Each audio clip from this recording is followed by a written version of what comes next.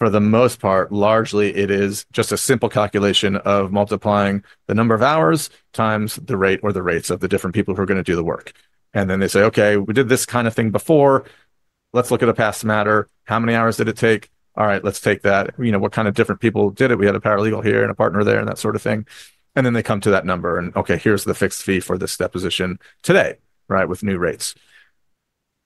And if you haven't done this a lot, that's how you're going to do it if you're a law firm.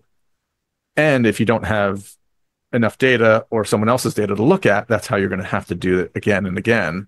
But once you do this over and over, and you start to gain more access either to data that you have or third-party data, like PERSUIT has potentially, you don't have to do it that way anymore. You can say, hey, you know what? We can now look at a benchmark that says, hey, this is the range in price for this activity or this phase for this type of client in this jurisdiction and so on. And then you can get away from needing to do that same calculation of hours times rates.